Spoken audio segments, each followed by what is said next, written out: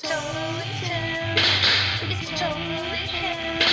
We're totally talking about totally Tim. A thing you'll learn about working with Tim is that there's a very specific way to talk to him. He's not like other guys. It's like we thank God it's Friday, but what? What do you do? You're making a mess of everything.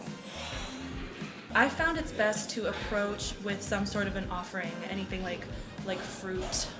Fruit usually works for me. Yeah, berries, grapes, sometimes nuts.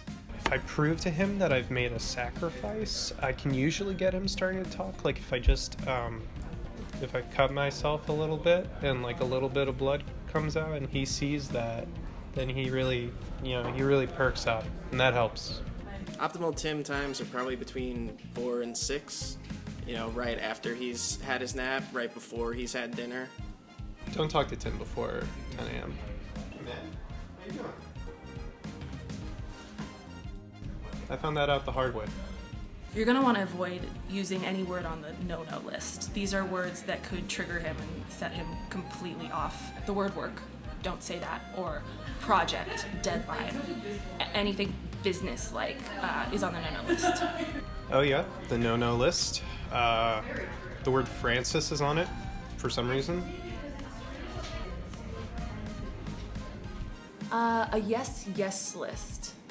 No, he doesn't have a yes list, but there are certain words that he likes. One time I said the word throne, and he thought I said bone, and his ears really perked up, so maybe try and talk about bones.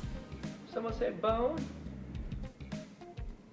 He'll let you pet him if you're nice, but be careful because he does bite. You'll know you're in if he lets you approach. He kind of does this smile. It's hard to describe. It's sort of like a, I smell something good that's cooking smile, but it isn't that smile. I'm actually a really nice guy. Once you get to know me. TGIF, buddy. We're totally talking about